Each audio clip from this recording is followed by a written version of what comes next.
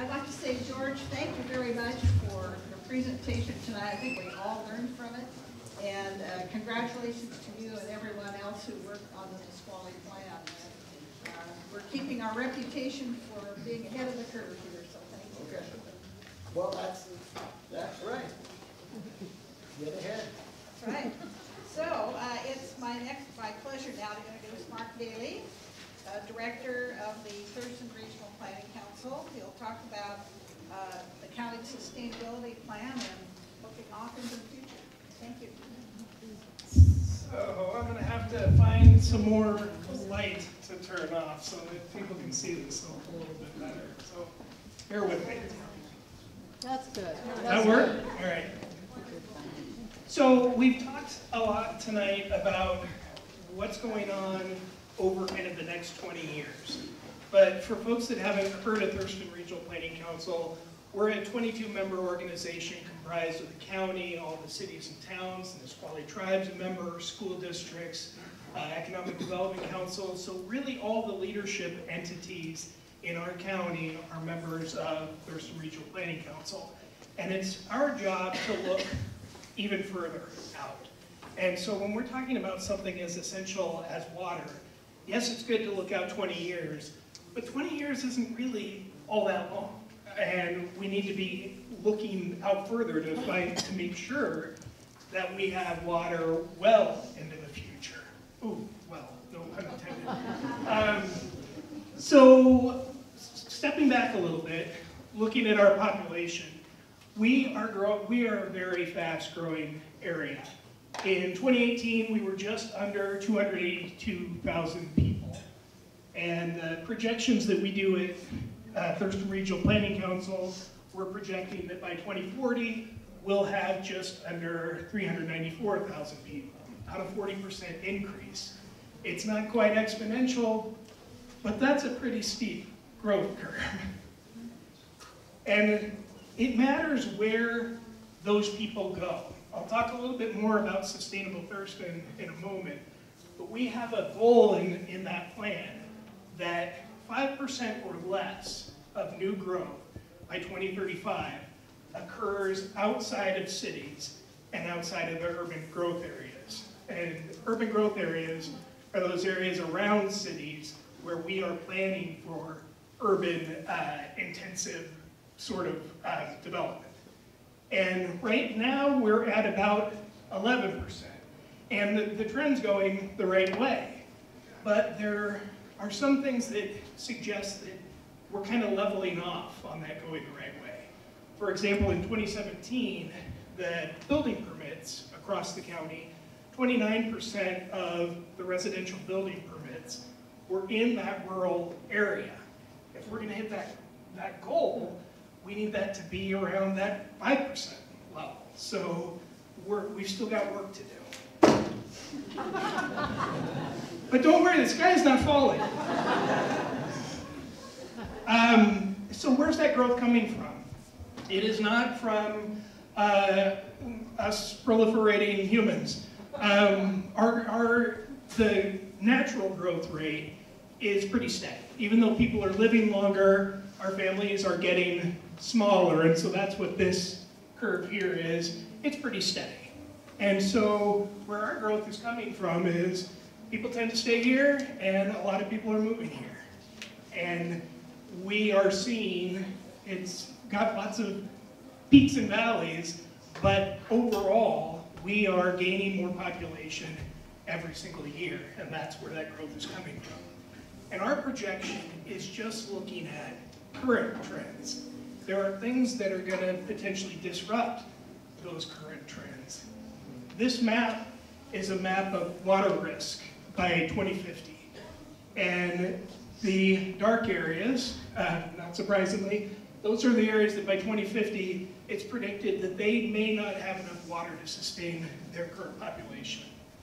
And so we're going to have folks moving from California, Nevada, Arizona, and they're going to be moving north to areas where water is relatively more plentiful. And they're already kind of using the term water refugees. And we're going to start seeing that, and that has the potential of increasing that growth rate even higher. So why is water becoming more scarce? And I'm sorry to step back clear to the Earth, but this is kind of an important one. So that's the Earth, that's the moon. This sphere here is all the water on the planet. And groundwater, ocean water, everything. And this little tiny dot that you can't really see is all the available fresh water. And Maya talked a little bit about climate change. And with climate change, sea level rise is one of the aspects that we're seeing. Sea level rise, we generally talk about two main factors. We've got CO2 emissions going up, the air temperature is rising, that's causing the snow and ice to melt, that's raising sea level, and also with the warmer temperatures, the ocean is expanding, and that's causing sea level rise. But there's one more factor that we don't talk about as much. And depending on the study, it's been reported that up to 40% of sea level rise is actually caused by the way we're using water. And that we are using water at a rate that's higher than evaporation and then precipitation can return that water back to the land. And so this tiny little circle, we're actually making it smaller. We're out of balance right now. So I found this one, I liked it. If you can't read it, Santa's saying, why'd I have to give bad kids all that cool? Santa, it's not all your fault. Although we might want to look at some of those issues. We've got a plan to address these issues. In 2013, the Thurston Regional Planning Council and all our member jurisdictions adopted the Sustainable Thurston Plan. And it was multiple years of work with more than 100 different entities coming together to define what we want our area to look like in 2035 in relation to the environment, economy, our communities, transportation. And it includes targets and it includes actions to get us there. In 2018, we adopted a climate adaptation plan. So considering the things that we already know are occurring, like the hotter, drier summers, water, quality and quantity, is a big component of that climate adaptation plan. And a quick aside, if folks haven't heard, we're now also working on a climate mitigation plan with the county, Lacey, Olympia, and Tumwater to look at reducing overall greenhouse gas emissions. So both the Sustainable Thurston and our climate adaptation plan has a number of actions that we need to take. And again, some of these are bold and they're long term, but if we're going to look out past 20 years, we've got to take some bold action because water is becoming more scarce. Reclaimed water is part of the solution. I talked a little bit about Yelm. Yelm was the first Class A reclaimed water facility in the state.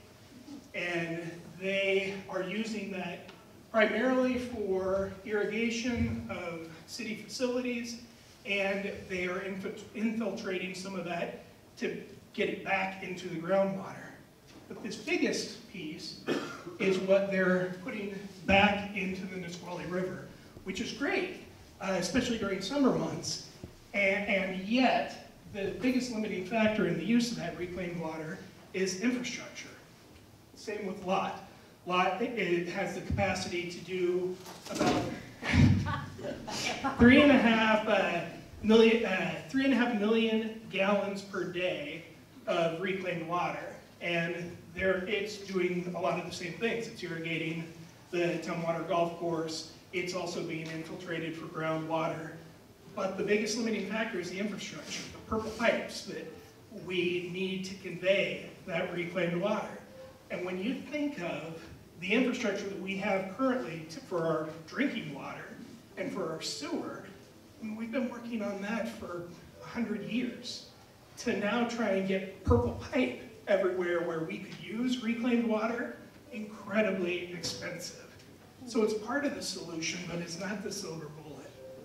So looking at the costs of some of the measures, reclaimed water is part of it, new storage can be part of it, Desalination is probably not part of it anytime in the near future because it's incredibly expensive and very, very energy intensive, so it doesn't help us on that greenhouse gas emission side of things. It's in conservation.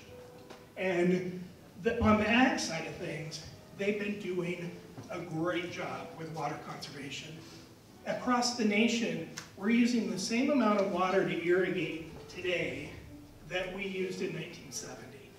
And yet we are irrigating millions more acres. And that's because we're doing it more efficiently. We're not using earthen canals anymore. We're using contained pipes that don't leak. We're not just flooding fields.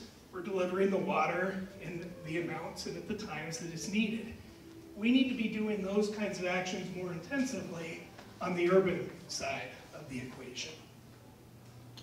In Thurston County, our water use, this is per capita water use.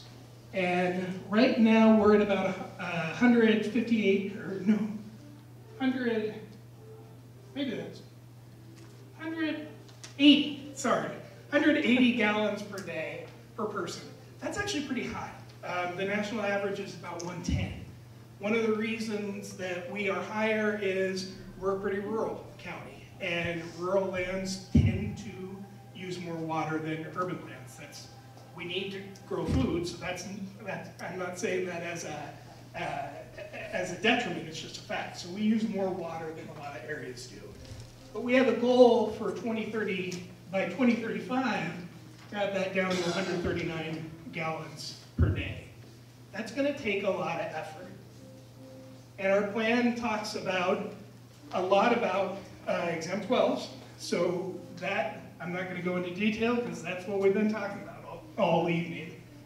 It also talks about increasing our coordination across our water purveyors to make sure we're delivering water where it needs to be in the most efficient way, regardless of jurisdictional boundaries. We're going to need to look at our urban growth areas and areas that are in that urban growth area where it's prohibitively expensive or inefficient to extend water and sewer out there and potentially reduce the size of those UGAs, which means more density inside our cities.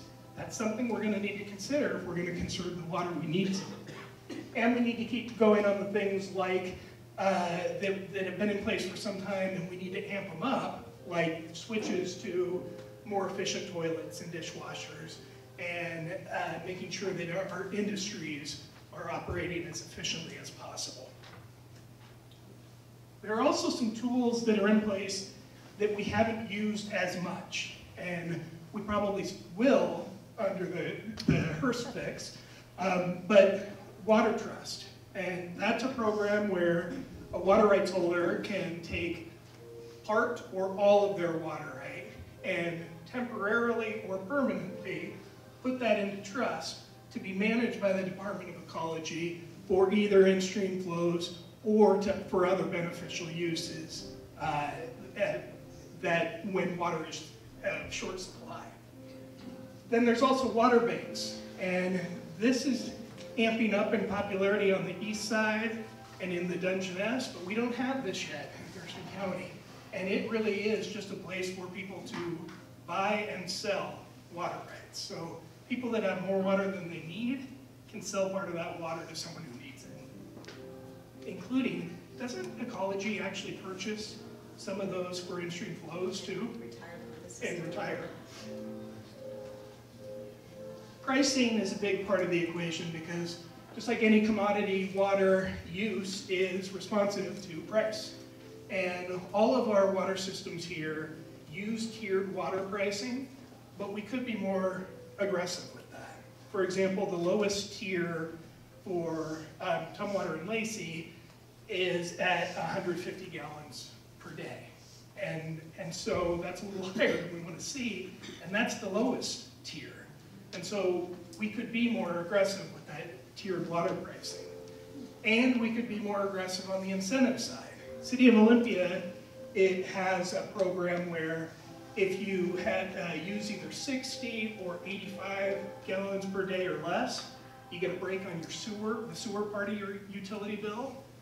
But we might need to be looking at things like if you use less than 30 or 40 gallons per day, you don't pay for your water. And instead, we're charging more to those really high water users, because that tiered pricing is great to curb water waste, but it's not as good to really promote water conservation. And if we're going to get where we need to be, we need to all be working on using less water. Rain gardens are something that I'm sure probably everyone has heard of. We talk about them a lot for stormwater, but in our area, because we're so groundwater dependent, they're incredibly important for our water availability. We want to try and capture that water, get it down into groundwater before it goes out to Puget Sound as stormwater. Because like I said, the way we're using water right now, we are delivering too much water to Puget Sound too quickly, and that's what's making that freshwater sphere smaller.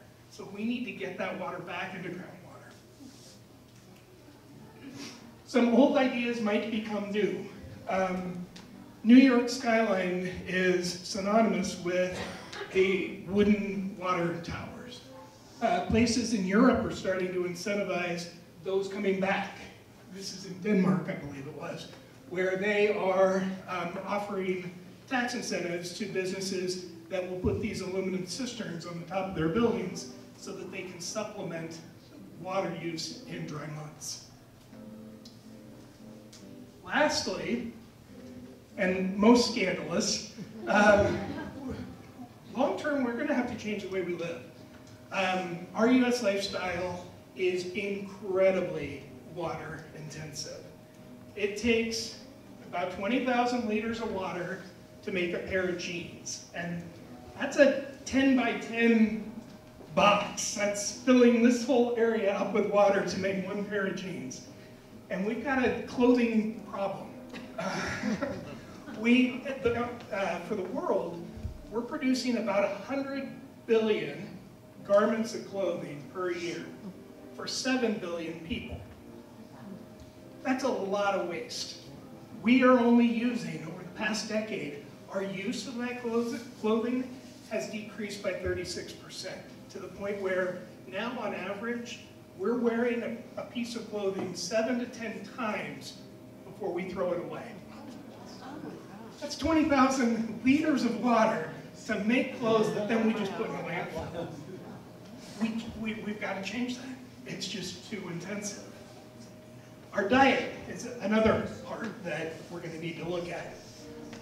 It pains me to say this, I love you, Mr. Hamburger, but you take a lot of water to create 2,400 liters of water to produce a hamburger, and it only takes 25 liters of water to produce a potato. So I am not suggesting that we all need to walk around in burlap sacks and eat nothing but potatoes. But what I am suggesting is that for as long as our population continues to go up and our water use is causing that little sphere of fresh water to get smaller and smaller, we are not sustainable. We are not going to have enough water long term. We have to bring that back into balance. And it's going to take us changing the way we live long term. And we can do this. The Sustainable Thurston Plan gives us a really great start at that roadmap for how we start to change this equation. But it's going to also take a lot more. So with that, thank you.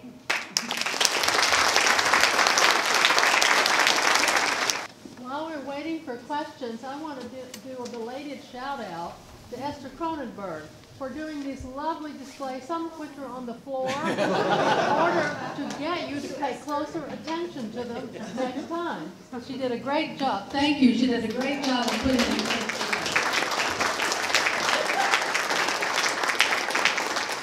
And thank you to a couple other people who also set up other displays, so please enjoy and learn from them. Oh, we have water tasting winners. Yes. We had Lacey City Water. We had well water from Carleon Beach. We had Olympia city water, we had artesian water, and we had water from Yelm, city water from Yelm. So we had, should I start at the bottom or the top? Okay, also, I want to mention the things that affected how people chose. Now, some people chose this one because they liked the strawberries on the jar. A lot of other people commented on the temperature of the water, that seemed to make a difference.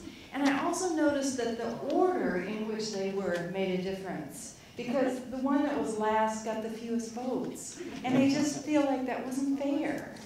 Anyway, so the winner was Lacey City Water. Not by a whole lot, but Olympia City Water came in next with 6, and Artesian Water came in next with 5. Well, actually, wait a minute. It was a tie between Olympia City Water and Artesian Water, which is interesting because last time we did this, Artesian won by a long shot because it was the coldest, I think. The artesian is from the artesian well in downtown Olympia. Yes. Yes, exactly. Okay, so I'm trying to remember. Okay, so then we had 3 votes for Carleon Beach and 2 votes for Yelm. But remember, it was because Yelm was at the very end. People got tired by then, so.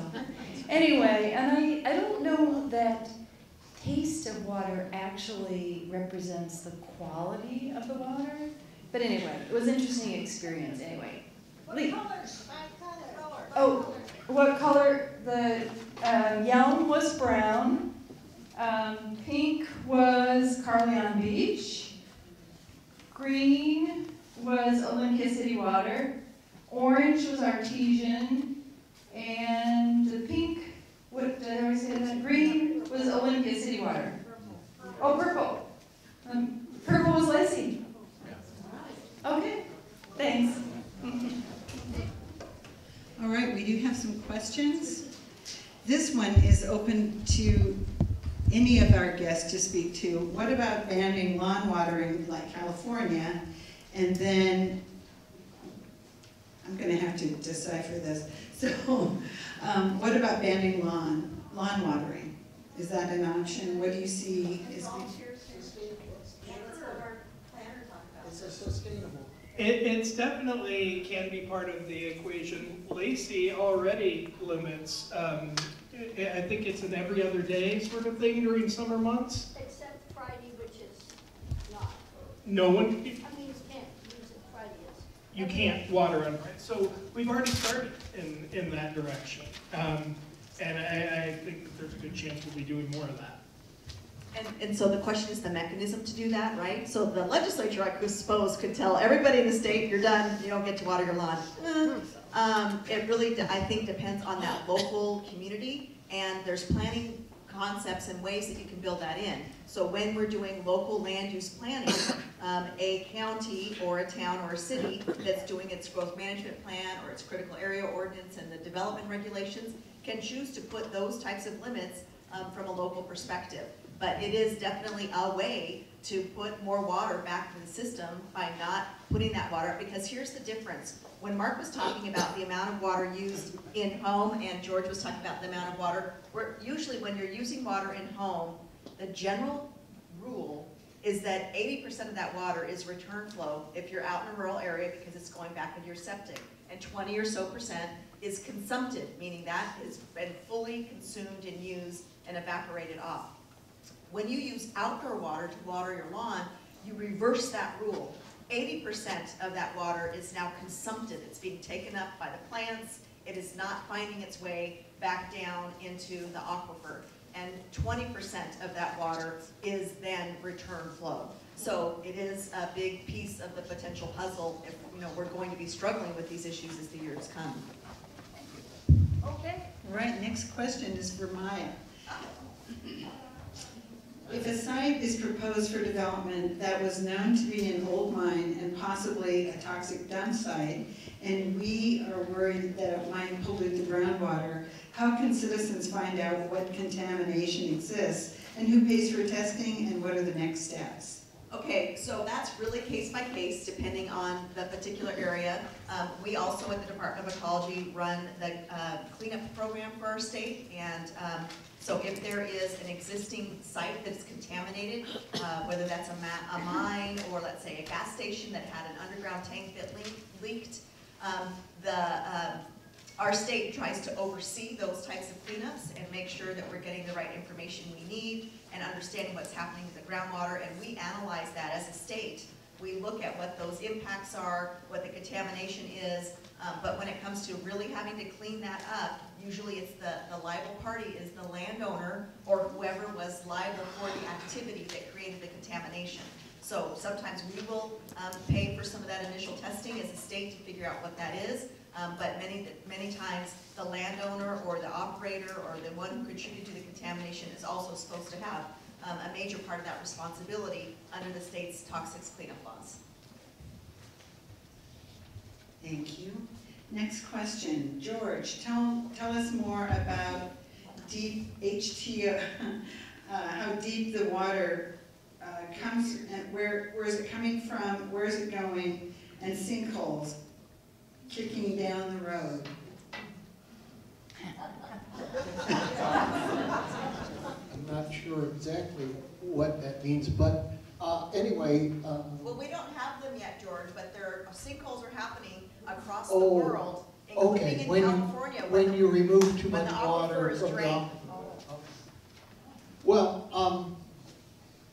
I don't really have anything to say about sinkholes at the moment. It would take a heck of a lot of, we're keeping in mind that we were dealing with exempt wells, and the total projection for all of Thurston County was, I don't know, maybe 600 or some relatively small number, and so that amount of withdrawal from any of the aquifers was pretty modest compared to the amount of water that is transiting through. But the question about deep aquifers and shallow, I think, tell us more about that, is what the idea is. I think that, first of all, as with any kind of presentation, I presented a simple point of view.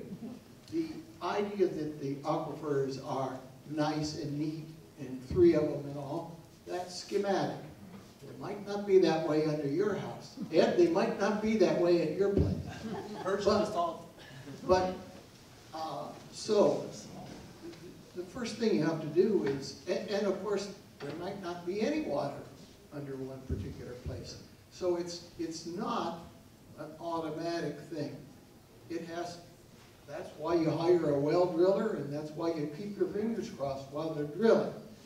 But the idea would be, let's just, a rural developer walks into the county and the county says, well, we've got these various mitigation programs, but if you want to skip all that mitigation program, you commit to investigating whether there is water in a deep aquifer on your property. And if there is, you hook up to it. And it's adequate quality, you hook up to it. There are throughout most places in the county 2 or 3 aquifer layers. Some are quite deep, and those are what the big municipalities are hooked up to, Yelm and Olympia. And I'm not sure about Tumwater, I don't really know. And Yelm's new water will also be hooked up to that deep aquifer. Okay. How deep? Oh, deep, I'm sorry. Deep is about sea level, or a little bit lower than sea level. These deep aquifers, where do they discharge? They discharge out in, we don't see it particularly, but out in Puget Sound, there's a deep trough. Like the Nisqually Flats, right outside the Nisqually Flats, there's about a 250-foot drop-off. And across that area, there's a huge amount. That's where a lot of that water, fresh water discharge is there. So, yes, they're at or below sea level. And then there's an intermediate one. The surface one is, well, where you are. 400 feet, let's say. About the elevation of Yelm is about 500 feet. So there's 3 down. And And so if you're taking water from the higher level, or from the lower level, isn't the water that's up going to drain down to fill that, and so then it just lowers the whole water table? Does everybody get that? Where does the water in the lower one come to? Well, the key to that is what those semi-impenetrable layers between the aquifers. The aquifers aren't totally confined, but they're pretty well confined. So most of the water in the intermediate and lowers are moving toward Puget Sound, and the water from the upper percolates down quite slowly, not fast. So it's, at least the modeler suggested the instance that what she's asking is, if we move to a deeper aquifer, doesn't that immediately all that water go down from the surface aquifer down to the intermediate or down to the deeper? And the flaw with that way of thinking is that it thinks that, again, we're sort of thinking about aquifers as pools, but they're actually water that's transiting. And so all of that water is moving all the time. And the notion that the water comes down rather than comes from the side, it does come from the surface, but it comes up gradient down through the middle aquifer. Mark, you're not off the hook. So from which level of aquifer does the Olympia artesian well come? I don't know. George. Does anyone know the answer to that? I think it probably comes, I don't know for certain, but I think it comes from either the intermediate or the lowest aquifer. See, again, like, I don't know how many of you have visited McAllister Springs over the years. I remember people. Well, the reason we have McAllister Springs is that there's this huge aquifer, but down in there, there's a huge rock. You know, huge rock. And the flow hits the rock, comes up, and surfaces at the springs. Whereas otherwise it's transiting through to Puget Sound. So that's why we have a big spring there, or at least part of the reason. So what I think the artesian well is, again, the confined layer, that water is under pressure. For whatever reason, the confined layer is broken down here, and the water from the lower pressure comes up. So my guess would be it's the, I can't remember the name of the lowest aquifer, but it's... We can name it George. I think it's called the Vashon. This one is for any of our panelists. Many businesses, including restaurants and manufacturers, use very large quantities of water. How do we get them to reduce water use? Volunteers?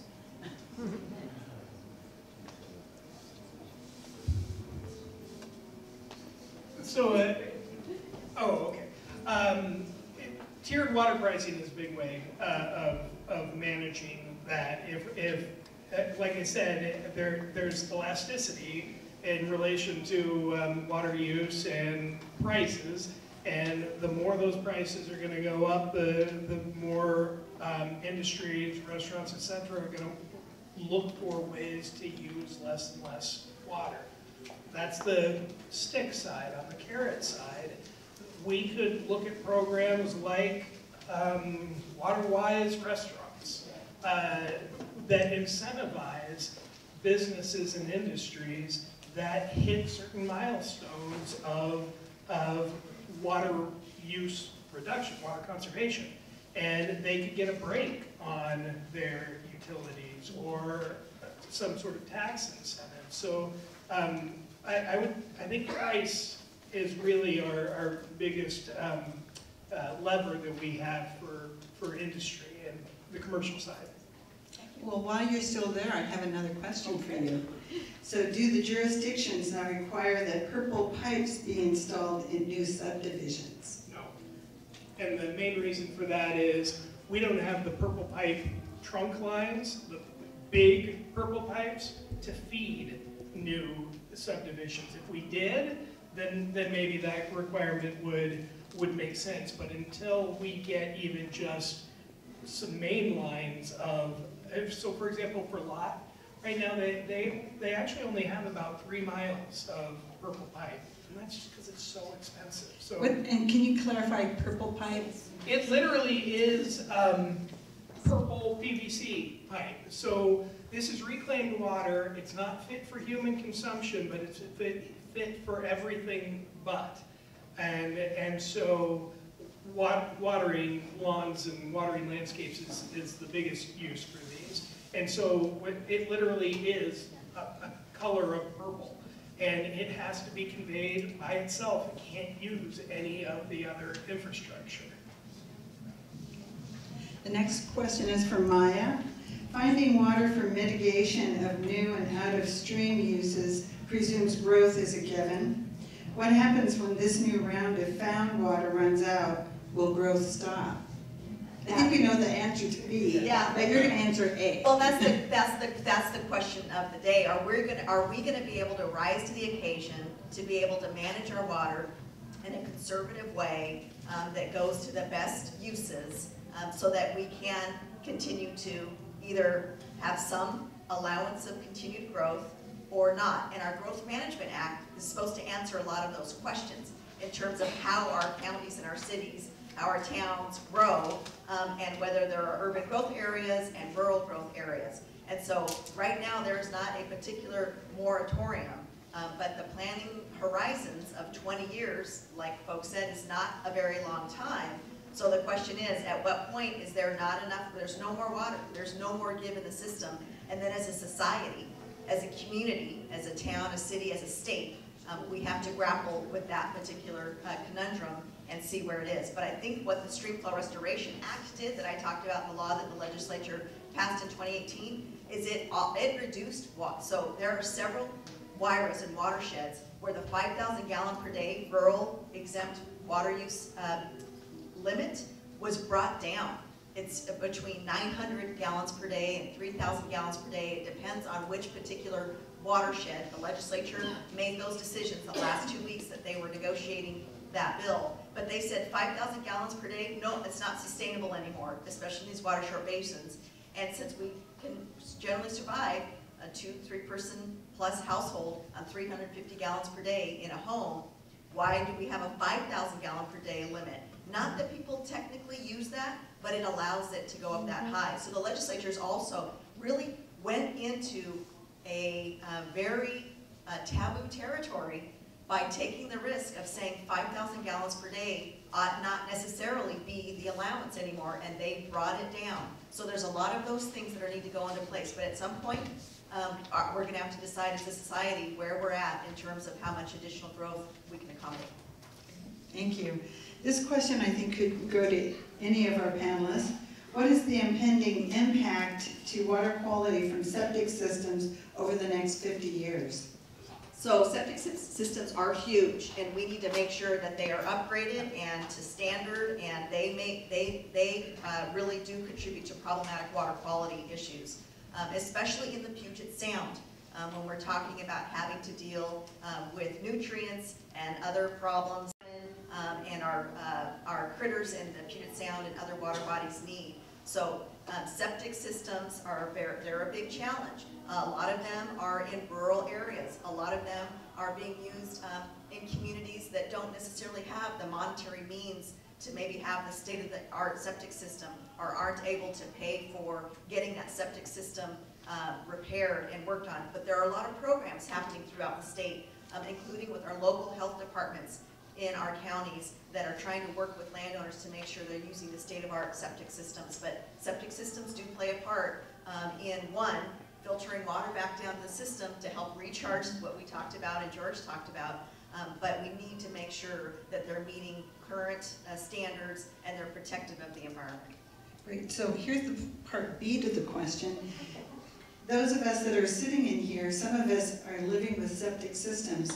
If we were going to go home tonight, what would be the take-home message that you would have for those of us with the septic system? Well, that was nicely done. Get an inspection. Yeah, just get an inspection and then address any of the issues that come up. One thing I'll add to this is also an issue that is that's covered in Sustainable Thurston. And one of the first steps, we don't know how many septic systems are out there. And that's a first step. We've got to know what the playing field looks like. So there's still a lot of work that needs to be done before we fully understand the scope of septic system issues in our county, and then that next step of accessing the programs, expanding the programs so that we can get failing septic systems corrected. Is there any way of starting that process of finding out how many septic systems that exist? So there was a bill last session that would have charged, I don't remember the cost, but it had a fee for septic owners. And part of the reason for that fee was to get that inventory of all the septics that are out there and to create a more robust inspection program so that we can get a better handle on it. It did not get very far, that bill. Mm-hmm. No, but it's kind of a scary thought, isn't it? To George, Nisqually essentially has a permanent watershed committee, unlike any other watershed in the state. This long-term institution gave you a big advantage. Do you think all watersheds should have a similar committee or council? Well, that was an easy one to answer. I do think that, and I appreciate whoever wrote the question. People who are neighbors, who recognize each other's needs and wants and stuff, and are willing to work together for the greater good. And so I always think about my friend Billy Frank, who used to, this was his gesture. And this gesture, we swoop all those people in the Nisqually watershed in because we're all neighbors. We're all part of the same watershed. We need to take care of each other. Now, we've probably heard Billy Frank say exactly that, or almost exactly that. So, so I'm kind of channeling him. That's a Nisqually thing too. I'm channeling him for this meeting. So that's a little in joke. Yeah. Yes, I think that one of the things that would be beneficial, and I would encourage as other watersheds develop their watershed plans, they consider this possibility of creating, let's call it a such and so council. And that the legislature consider the possibility of, I mean,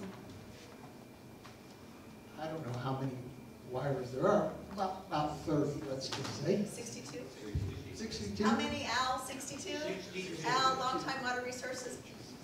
62. So if you, well, maybe 100,000 per watershed, maybe kind of costly.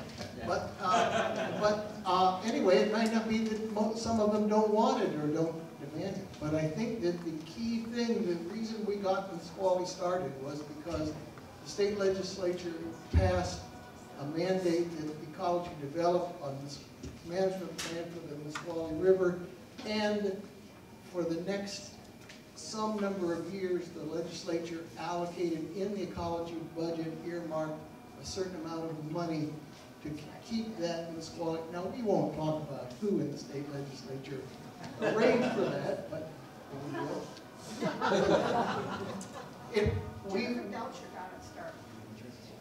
we got that money, and once it started, it's still going.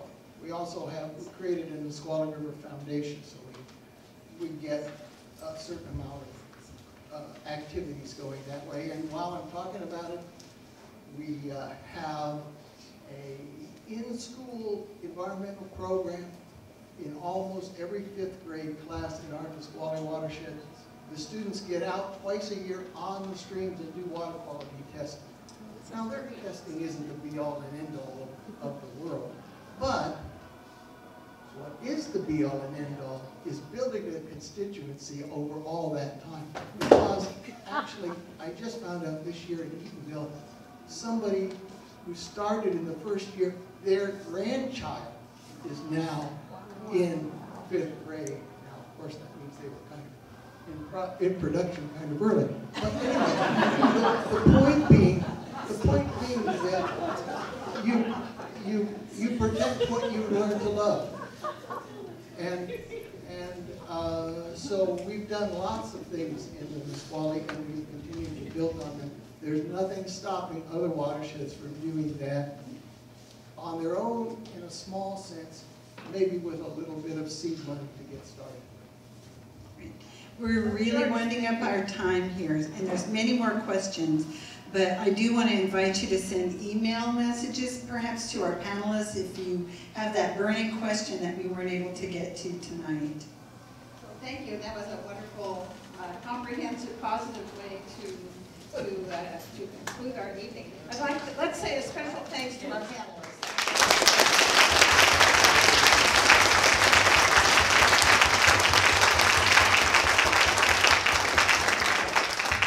It's been a wonderful, robust discussion this evening, and great, robust applause to thank you. We greatly appreciate your helping all of us learn more and become more current on our needs around here and around the state. And thank you to each of you for your significant leadership. So with that, thank you all for coming. Please talk to everybody about this, and if you could move a chair or two. And please do remember that our third Where's the Water meeting will be happening in Yelm at the Yelm Community Center. Doors open at 5:30. Hope to see you there. Topic